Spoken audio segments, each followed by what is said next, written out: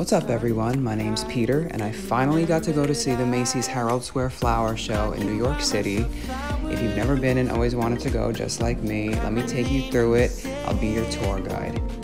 This is a classic Macy's event done every year, so seeing it for the first time, I was actually stunned at how beautiful it was. So many different colors and varieties. If you're someone who appreciates fresh flowers like me, you gotta come see this. So many different beautiful displays, even a tree. I mean, come on. Then for a little elevated moment, Dior put together an experience where you can walk through and smell some of the actual flowers that go into their fragrances. It legit felt like I was in some type of magical garden, and I have to say Sauvage has to be one of my all-time favorite colognes. So you gotta finish off the flower show with the grand finale. We found the rainbow, everybody. We did it. It's a great experience. Definitely come check it out. Don't forget to treat yourself. Why the hell not, you know? Until next time, everybody.